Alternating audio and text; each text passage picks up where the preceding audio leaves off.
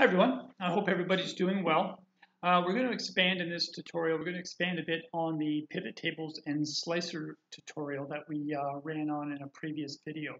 I want to cover two really powerful data analysis techniques that you can apply inside a pivot table. One just is called a calculated field, and the other is just simply adjusting all the value field settings within the pivot table that you already have to look at your data in different ways and to help you get more information and analysis out of it. So where we left off, we had created a pivot table and the slicer here. Now what I want to do is, because I want to use the same material that we have, I'm going to make two copies of this. So we will just right click, select move or copy. Let's check off this little box here where it says copy down in the bottom left hand corner here and select OK. There we go. I'm going to name this tab pay because we're going to calculate a 5% commission rate for these salespeople, and I'll go into detail on that a little bit later. Now let's go back to our original worksheet again and create one more copy.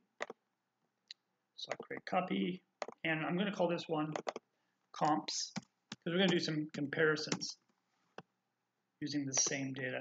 Okay, so let's jump right into it. So now we're on the pay tab, and for this feature we don't need the slicer, so I'm just going to remove that and delete it.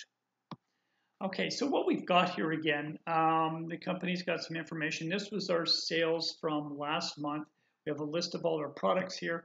Across the top, we have all our salespeople's names. We've got Andrew and Ann and Janet and so on and so forth. And then below them in the column, beside, just across from each product, we can see what their total sales were for the previous month in each of the products. So they get paid a commission rate of 5% of their total sales. Now, we could go in and manually insert columns after each of their names, put in a column heading, format it to match what we've got here, and then put on the formula. We can do all that. It's a lot of extra work that we don't need to do. We can create something with a couple of clicks, have the rows automatically insert with the headings we want and the formula we want. Sounds almost too good to be true, doesn't it? All right, so let's try this. So first of all, you just need to highlight any cell within your pivot table to get going on it. Then go up to the top of the screen here where we see pivot table tools and select analyze. And then right below here, you'll see a button that says fields, items, and sets. So let's select that. And the first available choice is calculated field. This is what we want. And now there's only two things you need to do here. One, you need to name it. I generally like to keep my names as short as possible because those names will also be the column headings, and I don't want to have my columns all stretched out or having to wrap my text. So I'm just going to call this pay. And then below, as with anything else that we do in Excel, we just put in a formula. Now this one's very simple because we're simply paying a commission rate equal to 5% of all their sales. So we'll put in equals. And we will now scroll down here in the fields, and there's sales right there. So we'll double click that to highlight it.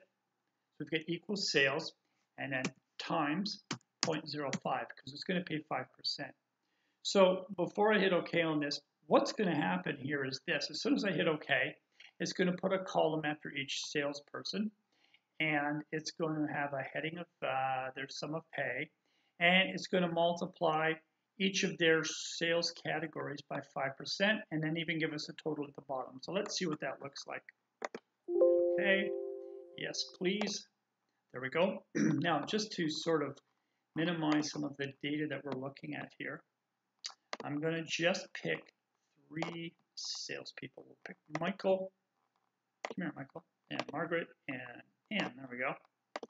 There we go. So this looks a little tidier. It's easier to look at. So here's what we've got. We've got Ann. Here's all her sales. Now immediately to the right of that, we've got the sum of her pay.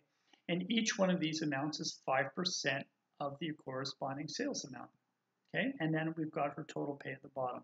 Same thing for Margaret. We've got all the commission rates from each of her products just to the right, and then her total commission rate for the month at the bottom.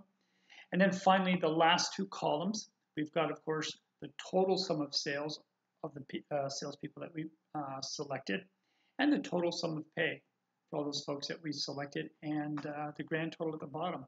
So that quick, couple of clicks, two entries, and you've got some really, you've got a nice presentation, and it's giving you exactly the details and the calculations that you'd want.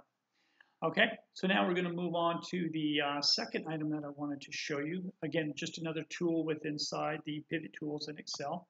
And I'm going to select this column here that says comps. Now, once again, I don't need this slicer filter, so we'll get rid of that.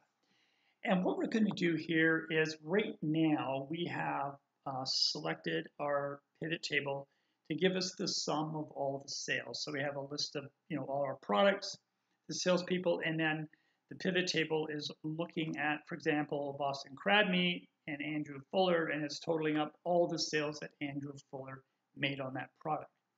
Now we can analyze our data further just by changing the field settings. So once again, to do this, you just have to select any cell within inside the pivot table, go up here to the top of your screen and select Analyze. Now let's go over here to the left, and you'll see it says Field Settings, and right now we can see that it's set on Sum of Sales. So we're going to select Field Settings, and we have two tabs. One is Summarize Value By, and the other is Show Values As. So we're going to select the Show Values As.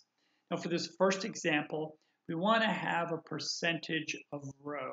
So in other words, each row, each product, the total will be 100%.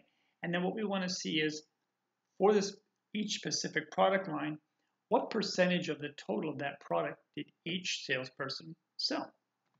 So all we need to do here is just go over to the Show Values As drop-down arrow and just go down, I think it's the fourth row down here where it says percentage of row total, and click OK. And there we go, just like that. We've got everything we need. So again, so we look at, for example, let's look at, we can look at any of them really. We can look at this chain here. So Andrew sold 21%, Janet sold 32.9, Margaret 8.79, and then Michael 36.2 for 100%. So just like that, we can see the mix or who sold what percentage of each individual product. Just want to, before we end this tutorial, I want to take it one step further. We'll look at similar data, but instead of looking at each individual item that we sell, we want to look at the percentage against based on the grand total of everything. So again, we just need to go up to our field settings, just like we did last time. Select our second tab, and let's hit that drop down arrow. And what we're going to do now is we're just going to change it to percentage of grand total. So it gives us even a little bit different information. Select OK. Now what we can see is here's our grand total, 100%. And then for each product, we can see the total mix or the total, what this product represented compared to the total. So, for example, Alice Fun, that was 8.17%. A really good product, probably one of the highest here, was this unit at 18.2%. And then as we go along the row, we can see again which salespeople sold that percentage of product. So again, just a couple of quick tools inside a pivot table. And I would suggest that you get really comfortable with these and play around with them, experiment with them. These are really valuable tools, will really make you a star at work if you can just very quickly, take some data and come up with different ways of looking at it so that you can look at your business a little bit differently and get some, extract some information that perhaps you wouldn't have even thought of before. So I hope you found that helpful, and until next time, take care, and we will see you soon.